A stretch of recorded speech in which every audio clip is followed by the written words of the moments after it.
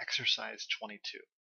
In this exercise, we take a look at SolidWorks functionality when dealing with imported three-dimensional models from virtually any CAD system out on the market. IGES, which stands for Initial Graphics Exchange Specification, is one of the very first of those neutral file translators that's pretty much available with any CAD system that's out there. And it gives people the ability to transfer their solid and also 2D data between CAD systems. Now, what it doesn't bring over is the history tree. So, for example, all the features you can't edit very easily. It actually just brings over a dumb solid. But typically, what you could do with that solid is you could rebuild some of the parametric history as well as you could use it for molding.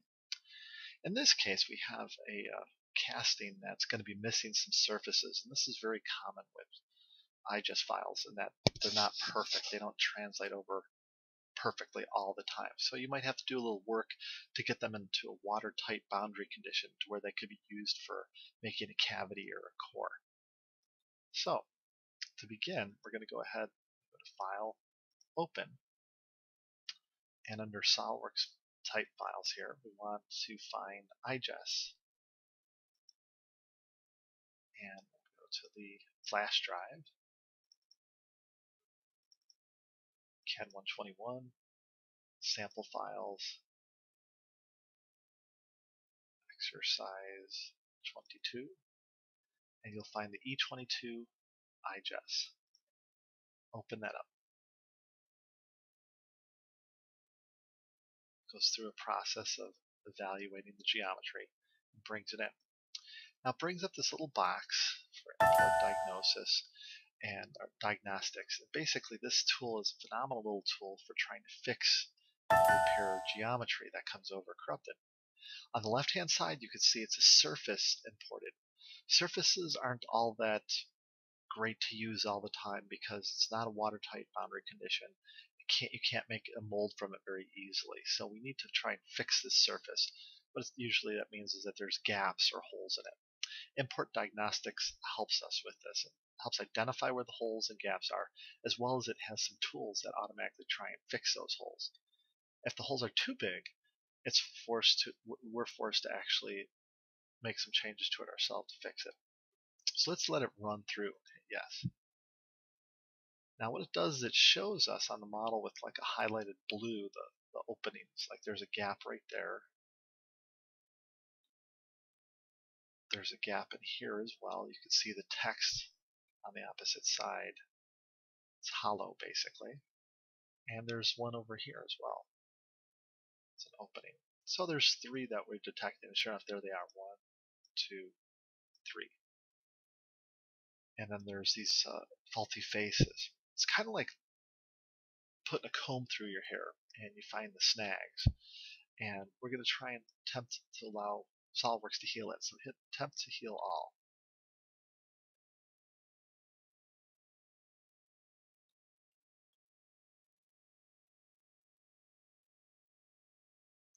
Now fix the faces, meaning that it's stitched together the ones that were separated from each other, because it was a collection of surfaces to some extent. And now we still have the gaps.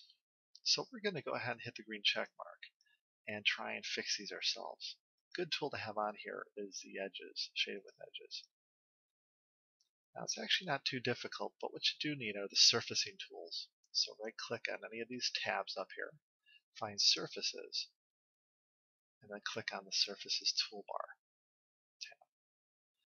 What we're going to use are typically lofted surfaces in this. So we click on lofted surface, and then what you do is you just select the openings. So across from each other, click on these two, and you can see it's starting to form that little surface. And then we select guide curves here and select the opposite edges. And you can see it's actually creating that surface. Sometimes though those surfaces aren't very smooth, so there's some options to fix that. Some of the things we might want to do here is to make it smoother is a tangency.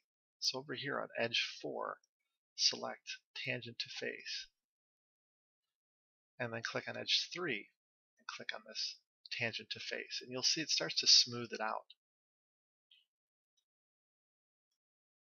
Now we'll go ahead and just hit the green check mark to apply. And we have a patch. We'll go through and do the same over here on this side.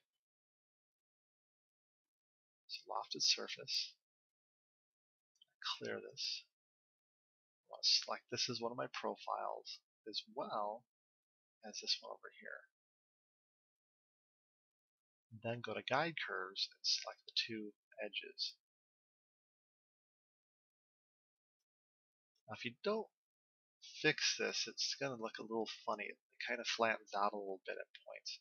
So again, you want to go with tangency to face on both of these.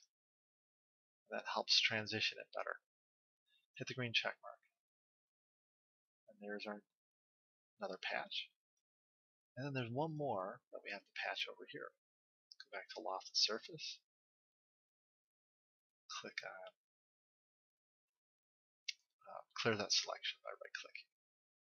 Select this edge and that edge.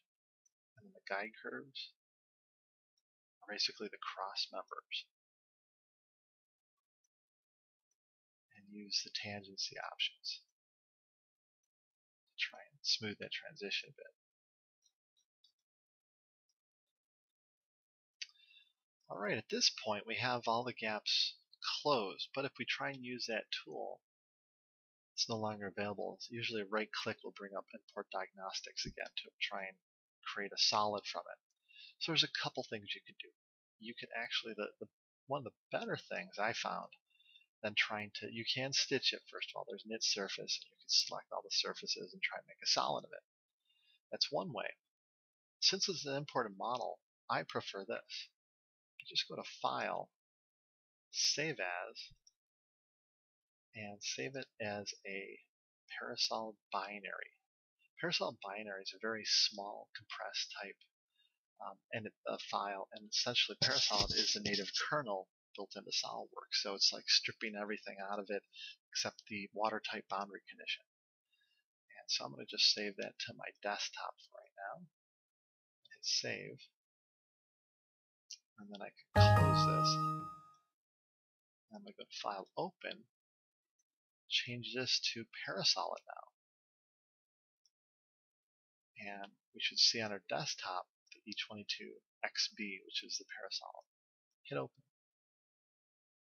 And then it's going to come with 4 surfaces. Remember there was the original one and then the 3 we added. Let's let it run import diagnostics and then attempt to heal all. And it's done. No faulty faces or gaps remain in the geometry. We have an official solid. Now this little option might pop up for FeatureWorks. This is a nice little tool that I want to go over in a second. But with this particular model, it takes too long. Normally to run a FeatureWorks scan, it could take on a complex model up to an hour, depending upon how fast the computer is. So we're going to try it on a different one, so I'm going to hit no there. But again, just to look closer at this, it's all healed. It's a watertight solid. When you get the solid block there is imported. Now you can make a mold from that or do whatever you want. Alright. Now what I want to show you now, this one is FeatureWorks. FeatureWorks is a nice tool. Again, when you import models, it's very useful. And I have a video on how this works as well. Not a video, I should say. I have a PowerPoint. I'm going to go to my CAD 121, sample files, exercise 22, and I'm going to change it to Parasolid files. And I have some sample ones you could look at. And under Import Repair, you'll find a button and a sheet metal part. Let's go with the sheet metal first. Hit Open. And it's going to want to run import diagnostics. Go ahead and hit yes. There's no faulty faces. Now it brings up feature recognition. Notice the feature tree has no features. None of the holes, fillets, sheet metal parts, nothing is there. Let's go ahead and go to options and see what we could select here as far as setting this up. We're going to create a new file from this. As far as dimensions go, we can have it auto dimension the sketches. using baseline, chain, or ordinate dimensions. So we want them placed horizontal below or above or vertical. And we could also tell to add constraints to the sketches, so like tangency, parallelism, coincidence, things like that. Now, as far as the tool recognition order, you could adjust this, like if you want to have holes checked first. Again, this could speed up the process a little bit and also make it a much more pliable model. And then the advanced controls just basically allow for different types of allow failed feature creation, perform body difference checks. So at the end, it verifies that it's correct. And we're going to go ahead and hit OK here and hit yes. Now on the left, it gives us more options. This is a sheet metal part, so let's click on sheet metal features, and we're going to let it automatically do it. You can interactively select through them, and we could select, we want to see holes. There's no ribs, especially in sheet metal parts, so I'm going to turn that off. There are extrudes, base flange is possibly in there. There's no hems. There might be an edge flange. There might be sketch bends. So we could have it search for these things. The more you add, though, the longer it takes to process. But what we have to do now is select a fixed face. The center surface is going to be a perfect fixed face because everything will unfold around it. So we could select that. Also, there's no revolves. And as far as holes, I'm going to turn off holes as well. It will look at those as cut extrudes instead. Hopefully. Okay, we hit next up here. Let it run through.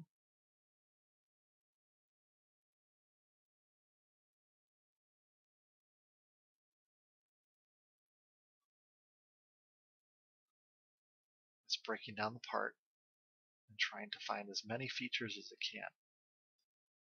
Now, there's certain things it wasn't able to find possibly. So we could tell to find patterns like of holes, linear, circular patterns, rectangular, to linear next. Through linear patterns found. And we'll go ahead and hit the green check mark to apply.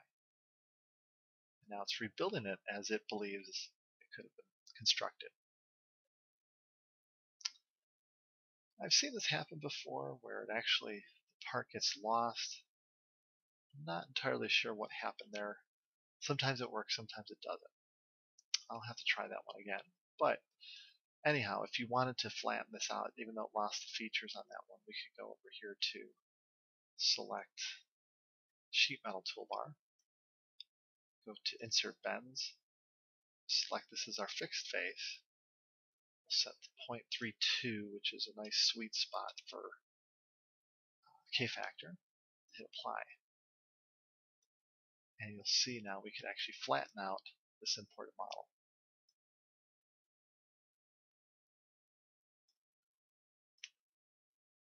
Okay, let's try one more model here. Let's go to File, Open,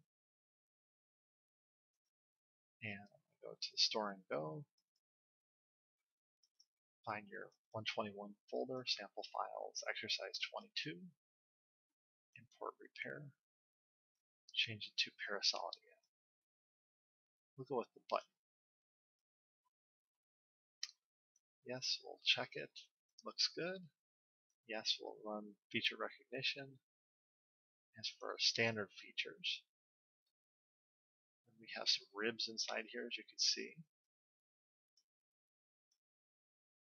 and some other features like select hole.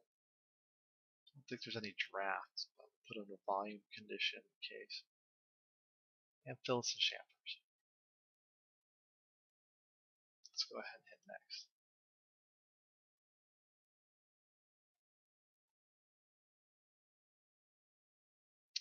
Okay, I'm going to go ahead and hit the green check mark to apply and let it rebuild it as it sees that it might have been built.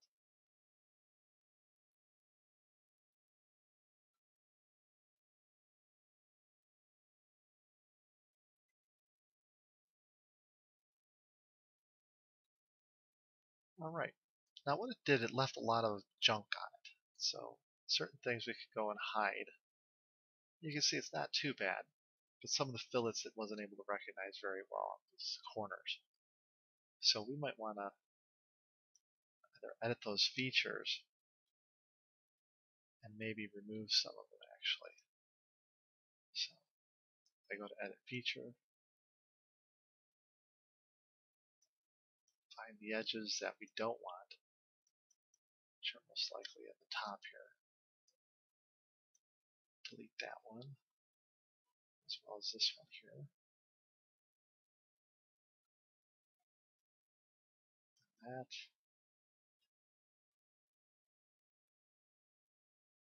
And this one. So it's 0.59. Apply. Go to the fillet tool again, and we could just re-add those.